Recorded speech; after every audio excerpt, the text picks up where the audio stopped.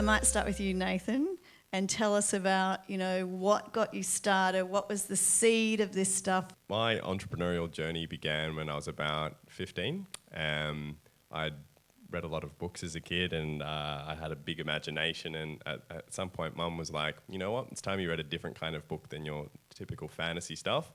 It's time you read a book called Rich Dad, Poor Dad by Robert Kiyosaki. Can you raise your hand if you've read that book or heard of it? Yeah, like everyone, right? So it's a really good book to read, I think, in your teenage years, because it gives you a different lens to see the world through. You start to see the world through the eyes of someone who owns a business, or who is a freelancer, or who is an employee. It gave me like this new way of looking at the world, and I thought to myself, wow, this is really interesting.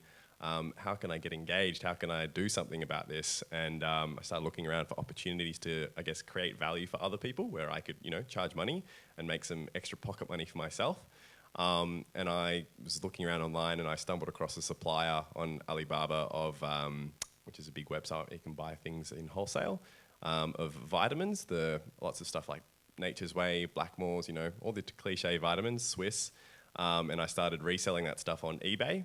And within a couple of months of, trying and testing and failing, I was making like over $1,000 a week as a 15-year-old.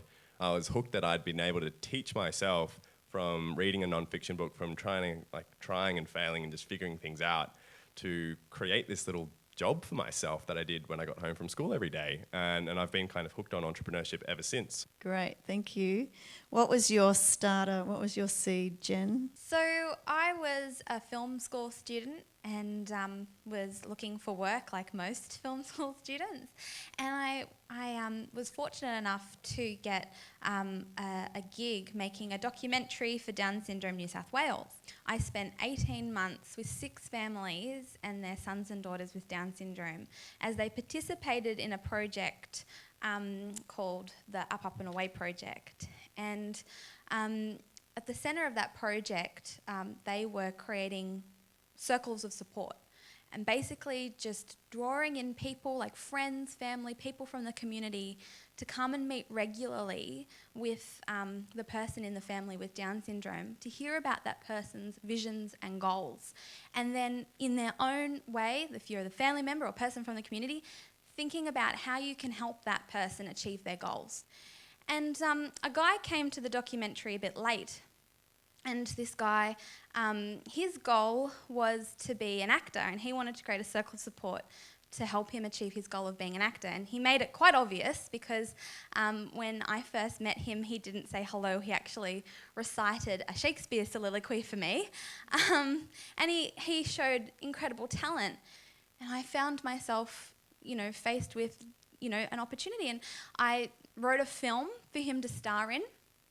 And then went a step further and created a workshop to help people with disabilities that might not have had the opportunity to be on a film set before, do this workshop with me and then come on board and help make this film with this guy, Jared, who was going to be the star of it. And simply, in my own way, made an opportunity for people to be included in the filmmaking process. And the film we made was called Be My Brother, and that film actually won Tropfest in 2009.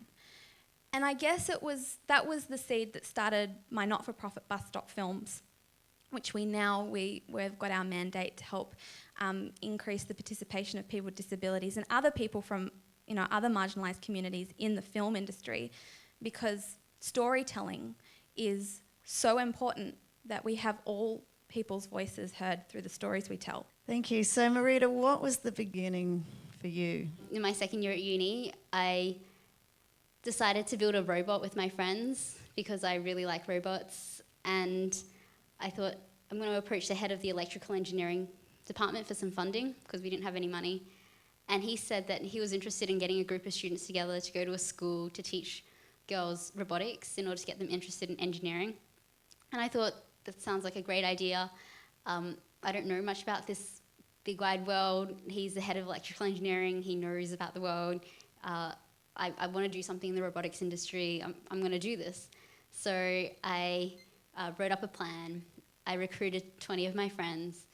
I went back to him with my plan, and I said, all I need from you is a room and some robots, and and I can make this happen. And if I make this happen, can you fund my robots? And he said, if you make this happen, I'll fund your robots. And so out of my 20 friends, 3 of them showed up, and we started designing robotics workshops and calling schools and getting even more people involved. And in 3 weeks, we had about 60 people involved. In 3 months, we taught 5 schools, 124 girls, our robotics workshops. And that's how RoboGals was founded.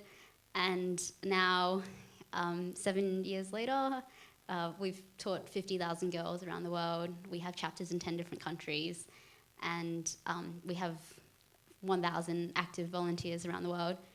So it's it's been a journey, and you just got to start with one little thing and it grows.